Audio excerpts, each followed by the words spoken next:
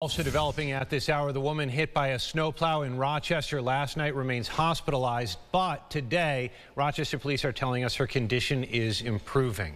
The incident happened around 6 p.m. on Driving Park Avenue, just west of the Driving Park Bridge. We're told the woman was having what police believed to be a mental health crisis at the time. Officers noting the victim was seen running in and out of traffic before she was hit. The plow driver left the scene, but was later found near North Clinton and Morrill Street. Still no charges filed. Captain Greg Bello explains.